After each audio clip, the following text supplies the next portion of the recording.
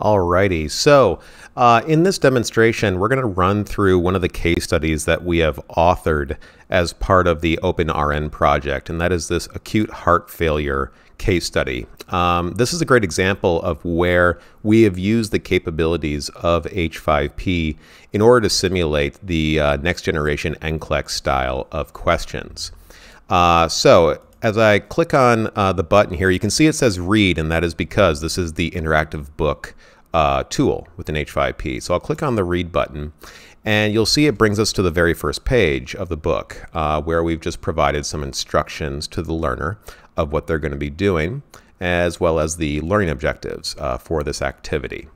And then on the left-hand side, you can see the navigation here where I can click through the different pages. So I can just progress sequentially through this book. So I'm going to move on to the handoff report.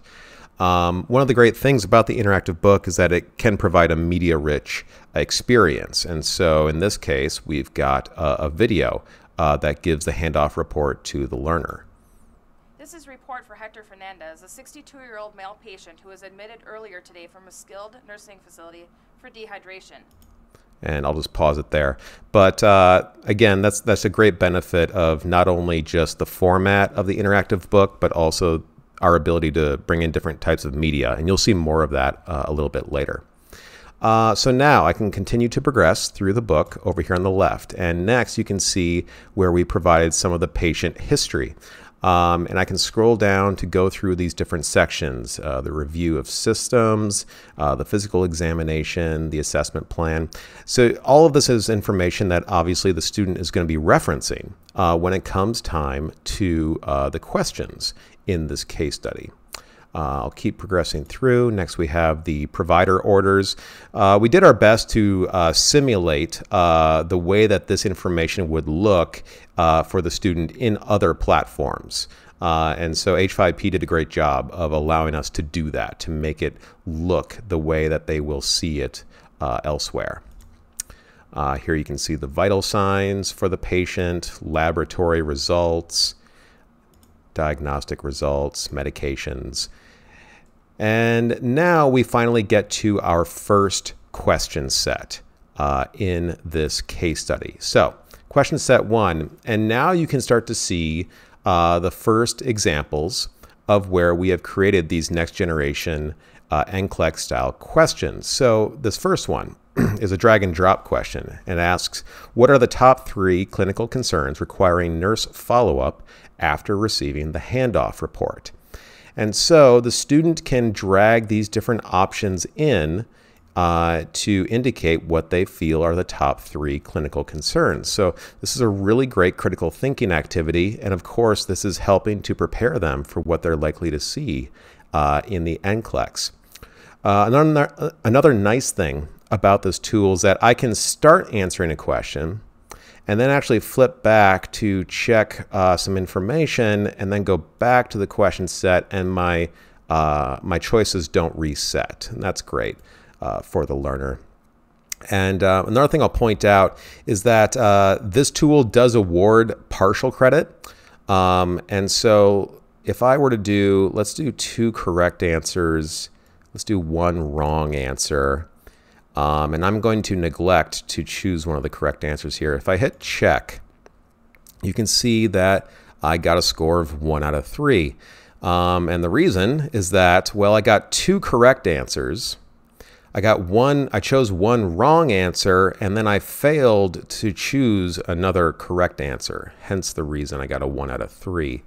And we can preload the feedback here, and you're going to see that in a moment.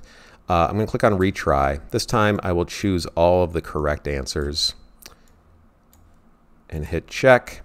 And then you can see it indicates I got the correct answer, and also gives me a little bit of rationale. And that's all customizable, which is really nice. Down below you can see another example of the drag and drop. This time we're indicating which vital signs and characteristics are worsening, not changing, or improving.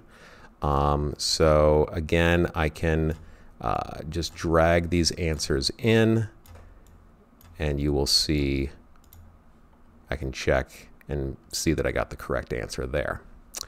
So a lot of flexibility with this tool for us to author these case studies.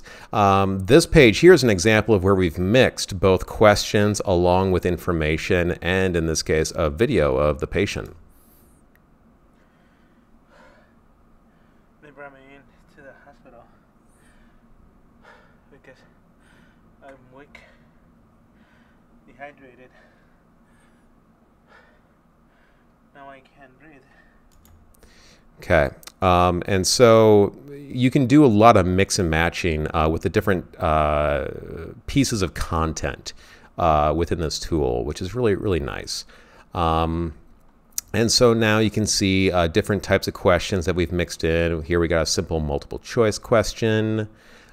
Here we have a question: the client is at highest risk for developing which of the following conditions? And so the student can choose which ones they feel are appropriate. Drag and drop the priority actions to take at this time. Again, simulating some of those critical thinking tasks that the students are likely to face in the NCLEX. Okay, so again, just a lot of great tools here to build out those experiences for learners. I'll progress just a little bit further so you can see a few more pieces of this experience. Here you can see where we've gotten some new orders, some chest x-ray results. So basically providing additional supplemental information to kind of further along the process of caring for this patient. And so the learners provided that information, and now once again they're provided some more questions to answer. This time we have a few multiple answer questions, a few more multiple choice, and some more drag and drop. This has been a fantastic tool for us to build these sorts of experiences. And another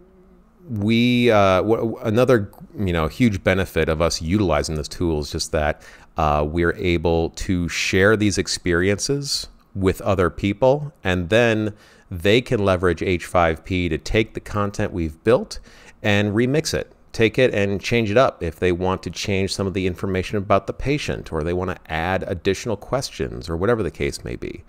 They can absolutely do that. And so it's been a great tool for us to use, and we're excited to leverage it even more in the future.